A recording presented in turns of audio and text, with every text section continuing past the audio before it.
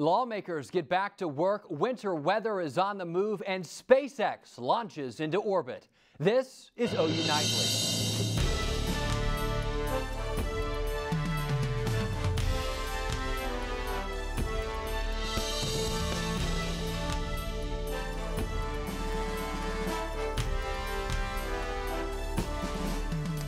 Good evening and welcome to OU Nightly. I'm Storme Jones. And I'm Linville. We begin with breaking news. A sexual assault right here on campus. OU police say it happened at Couch Center. 2 university employees report another employee touched them inappropriately. Detectives say the incidents happened at separate times. While they were taking the first report, the second victim came forward reporting the sexual misconduct incident happened on January 28th. OU police say there is not a threat to anyone on campus at this time, and university officials confirm the accused employee has been placed on leave while officers investigate. And another big story we're watching is the threat for winter weather. Jenna Warner joins us now. Jenna, how close will that wintry mix get to Norman tonight?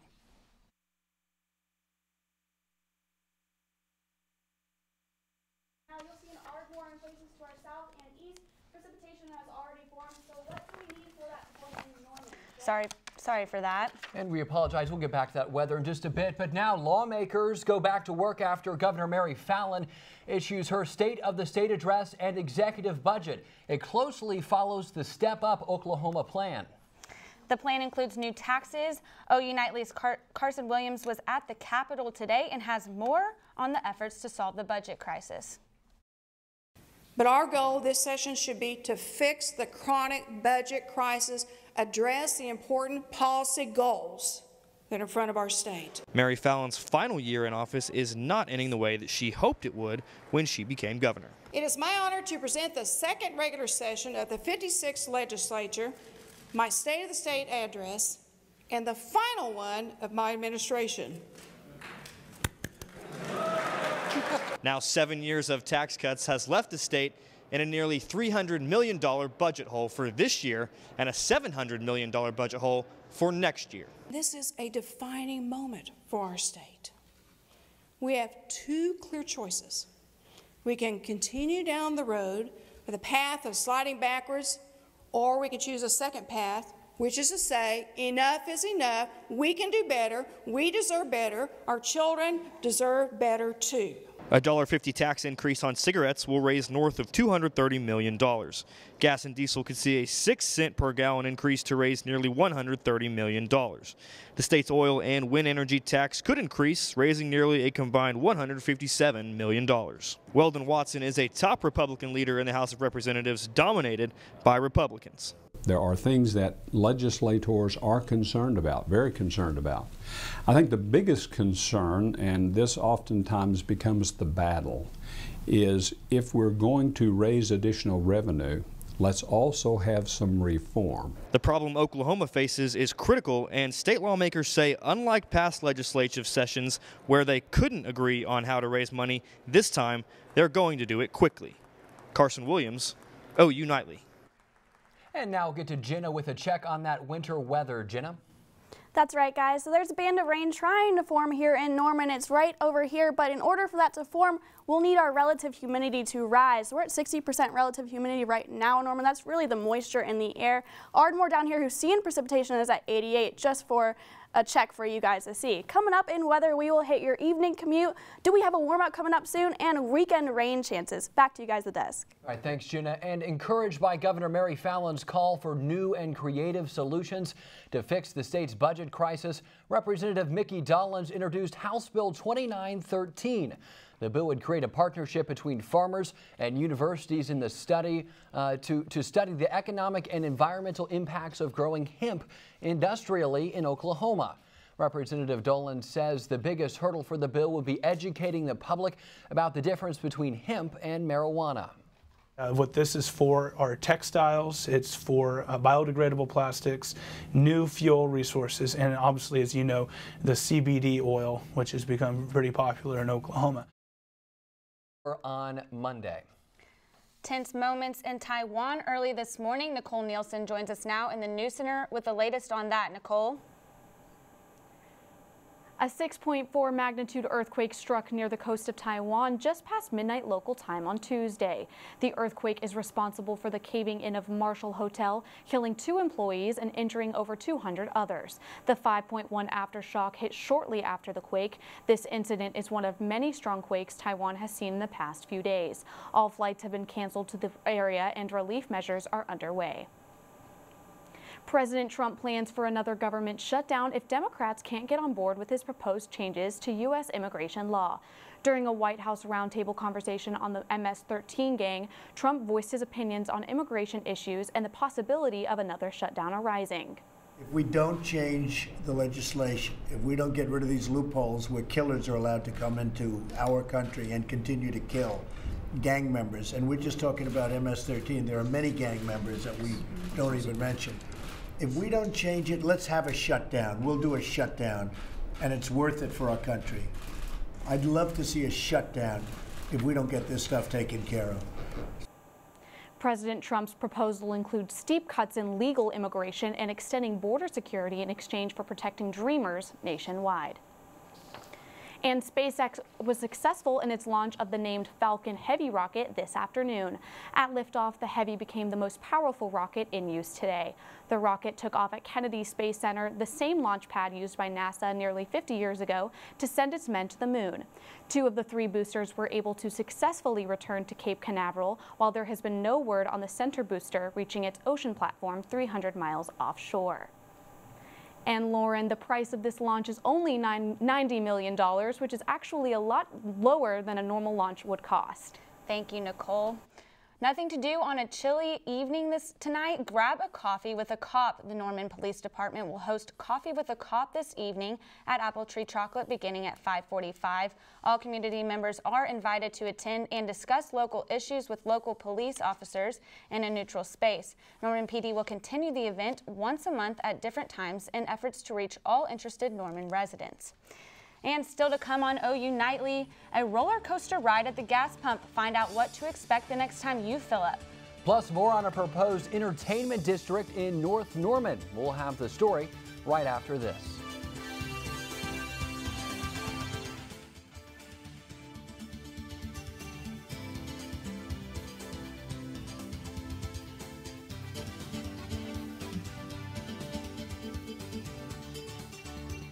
Well, those final numbers for today from Wall Street look a bit better than yesterday, but we've still been on a roller coaster this week. Collin Kennedy is keeping an eye on that in today's Money Matters. Collin? Thanks, guys. The stock market is all over the place, but the stocks are steadily surging this afternoon, just one day after one of the steepest drops on Wall Street in recent years. The Dow Jones Industrial Average temporarily jumped up 510 points, and some more recent numbers showed the jump currently at 345 points, or 1.4%. The S&P 500's index climbs 25 points, or 1%, while the NASDAQ Composite rose 91 points, or 1.3%. We'll continue to monitor these changes and keep you updated. And stocks may be dropping, but Amazon's market value is on the rise, with the company's value now over $685 billion. Amazon has reached a higher value than Microsoft for the first time ever. Now Amazon only trails Apple and Google owner Alphabet in the highest market value standings. These 3 giants now race to become the first company ever to be valued at $1 trillion. And you may need to take a loan out after filling the tank up, because increasing gas prices put the E in DEBT. Think about that joke while I break this down for you. Recently, national gas price averages have reached a increase for the 6th consecutive week, putting the average at $2.61. Oklahomans have seen one of the highest rises in state price averages, with drivers paying 17 cents more per gallon than they were just 1 month ago, guys. That hurts me. Even though Oklahoma is currently still in the top 10 as far as most affordable gas prices, I just got a new truck, so gas is going to hurt me either way. So more price, still hurting my wallet. You need a moped. Yeah, exactly. And my car's a tank, so it just eats the gas up like crazy. With weather like today, you might not want the moped. Thanks, Collin. Probably not. And plans for a new entertainment district in the north of Norman have been discussed for about a year now. And today, local business owners and city officials had the opportunity to hear all about it from the OU Foundation, their vision from the organization's president and CEO. We want people to live in University North Park. We want them to work in University North Park. And obviously we want them to continue to shop and play and go to restaurants and so forth. This afternoon, over a pizza lunch downtown, Norman hosted a public forum for local leaders and officials with questions about how the development will affect the city. Topics discussed included the revenue expected to be generated from the city, and for the city that is, and the cost of building and maintaining the sports anchored district. In terms of uses for the development, we expect between the parking structure and the arena itself about $160 million. And according to the University North Park website, the plan will include dedicated bike lanes and enhancements to I-35 to make the area more accessible. The district will also include 10 acres of new parks and open space, as well as housing and space for 4,000 new residents.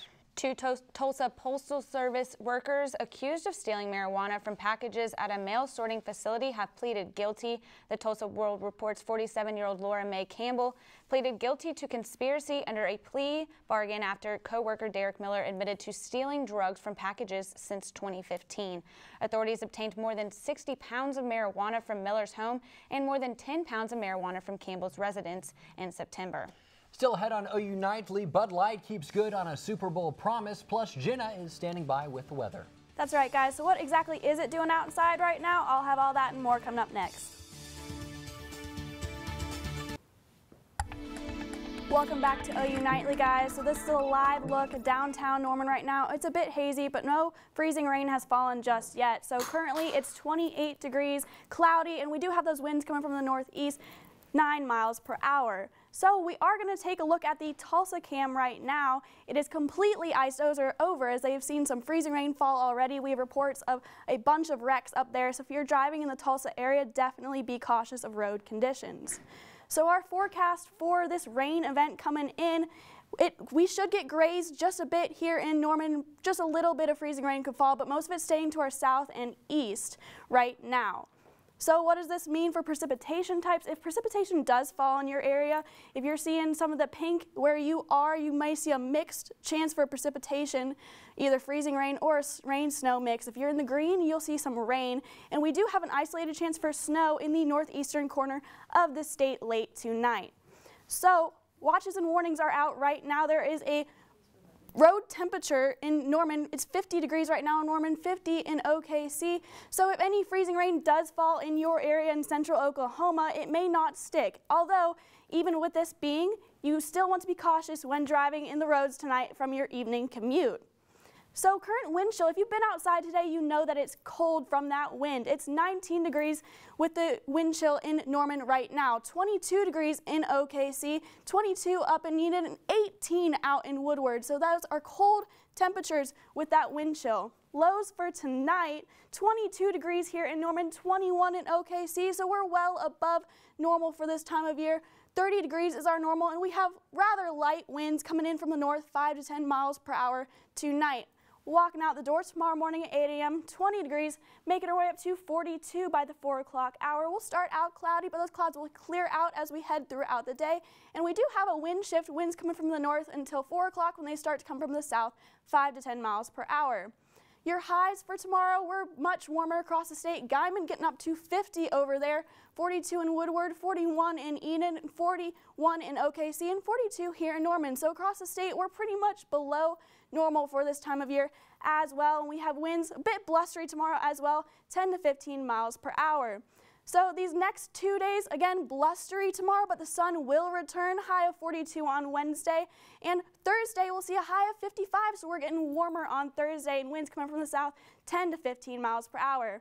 Rounding out the week, you'll see rain chances for Saturday and Sunday as a cold front could come through. Main rain chances we're going to see Sunday morning actually into Saturday night as that cold front does come through. But to end this week, we are going to be warmer than usual. Well, good deal. Ready for that sunshine to be back. Absolutely. Definitely. Well, thank you, Jenna. Thanks, Jenna. Well, the Oklahoma basketball team suffered another big loss last night. Isn't that right, Sam? Yeah, Lauren, that's right. The Sooners lost a heartbreaker against West Virginia last night. We'll give you a recap of that game and what it means for the Sooners. And I'll give you a preview of a crucial game for Russ and the Thunder. Stick around, everyone. Sports is next.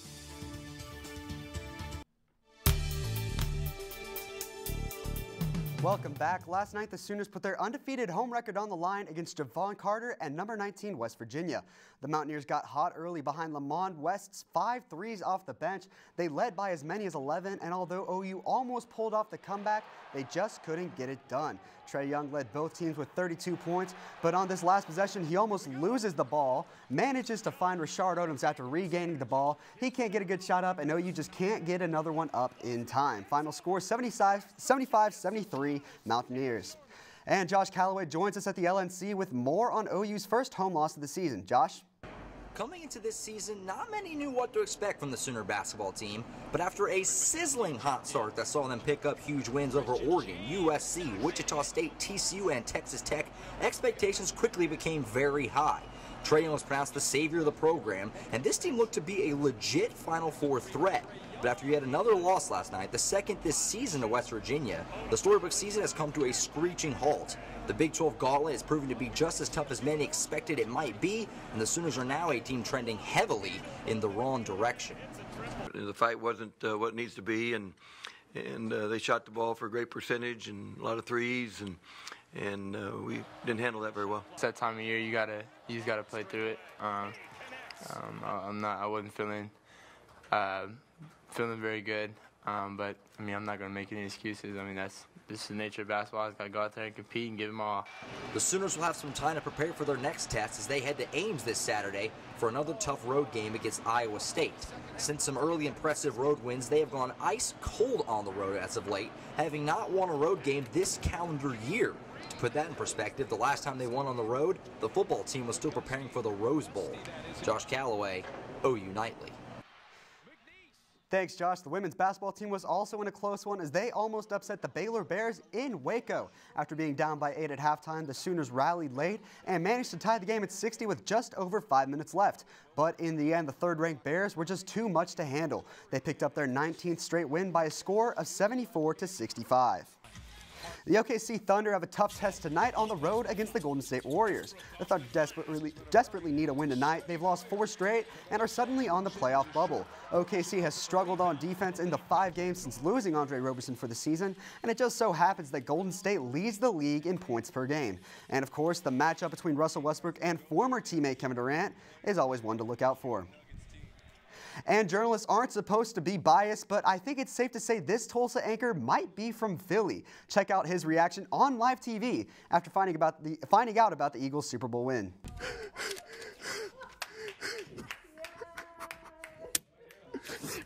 Yes! They're pointing! They're pointing! Yes!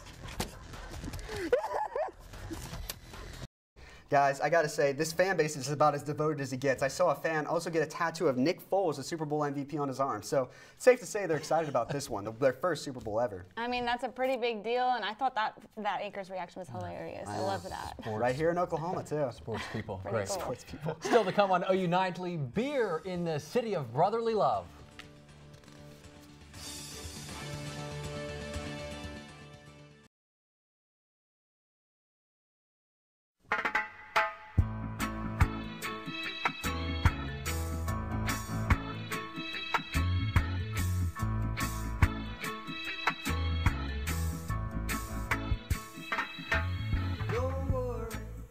I'm Cheyenne Plummer at the update desk. The latest false alarm scare came Tuesday morning when a private forecasting company sent out a tsunami warning.